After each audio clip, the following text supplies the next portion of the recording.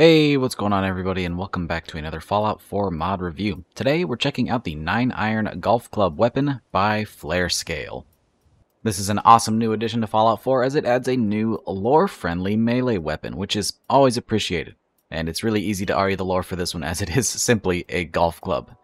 Golf clubs have appeared in past Fallout games like Fallout New Vegas, and even, in some cases, had unique variants that could be found out in the world, so really cool to see this addition of Fallout 4, along with some new weapon modifications. This new melee weapon is added to the level list, which is an amazing touch. It can be found on raiders as well as at vendors, and honestly this just feels like something that should have been in the vanilla game in the first place. We already have a baseball bat, so why not have another improvised melee weapon from a sport? Now, when it comes to the base stats for the 9-iron, we have a damage of 30, a swing speed of medium, a weight of 3 pounds, and a value of 75 caps. If you wanted to reach this thing's maximum potential, you'll need to have Big Leagues perk rank 5, and throw on the heavy head and barbed wire attachment. That's going to bring you to a damage of 102, keeps the swing speed at medium, gives it an increased weight to 7 pounds, and a value of 100 caps. Now, when it comes to attachments for this weapon, there isn't a ton going on as it is just a golf club, but you do have some progression that you can make, which is always nice. So it starts with no upgrade, but you can move on to barbed wire, a weighted head with barbed wire, the heavy head, and then the heavy head with barbed wire. So every time you increase weight, you're going to increase raw damage, and whenever you add barbed wire, it will add a bleeding effect, which is very helpful for melee weapons.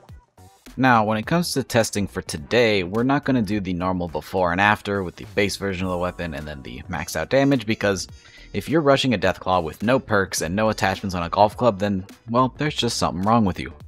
So instead, we're going to take max Big Leagues with the highest damage perk along with that bleeding effect and just see how it compares against a regular Deathclaw to see what exactly this weapon can do when you top out its stats. So, how viable is it in the late game? Let's find out. Seems to be doing not so bad.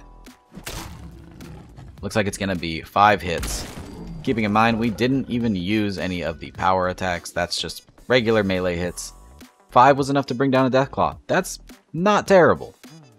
I know at its core this seems like a very simple mod, but in reality, we don't have a lot of simple melee weapons. They're usually way over the top or just a little bit lacking in quality, but this one I think hits the mark just perfectly. It does something that I very much like to see in mods, and that is that it feels like it fits in Fallout 4. If you threw this into somebody's game and didn't tell them it was a mod, I think they'd believe that it was actually just part of the game. It feels like everything else, not to mention, again, it was present in New Vegas, and kind of weird that we didn't get a lot of melee variety in Fallout 4, so really happy to see this here. Would also like some new weapons just like this, so looking forward to see if we have anything like that coming in the future. But for now, if you want to try this mod for yourself, the link will be in the description as always, and don't forget to go out there and support the mod author. If you enjoyed the mod, endorse. Just takes a click of a button and it helps out a lot, and consider donating if that's something that you're able to do. But most of all, just show your appreciation for all of the mod author's hard work. And hey, if you enjoyed this video, don't forget to drop a rating, subscribe if you haven't already for more videos just like this one, and I hope to see you in the next one. Peace! And hey, shout out to all of our patrons for their continued support. As always, your donations are greatly appreciated and help to fund videos just like this one. So again, thank you.